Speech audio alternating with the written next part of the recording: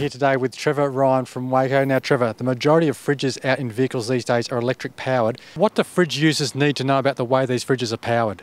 I guess, Simon, there's several ways that you can actually power a fridge while you're driving. It's important to have the right wiring when you're in your vehicle, so that you're getting the right power from the battery to the rear of the car. That's probably the most important factor. The reason for this is something called voltage drop or resistance through your wiring. So if your wiring is too small, you lose power physically through your wire. The downside to the factory fitted plugs is most manufacturers only put 3mm wiring to the plug, which means it's not enough to power your fridges, and it doesn't matter what brand of fridge is, they still suffer the same fate, voltage drop.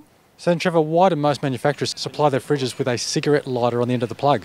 It's primarily for convenience. Every car has a cigarette lighter plug. Most of the full drivers out there actually upgrade their plugs to a merit plug because it's far more secure for wiring. Most quality manufacturers will give you an accessory to put the correct wiring or a merit plug in the rear of your vehicle so that you do get that secure connection while you're doing those corrugations and full driving scenarios. Trevor Ryan from Waeco, thank you very much for your time. My pleasure. Thank you, Simon. Thank you, 4Drive TV.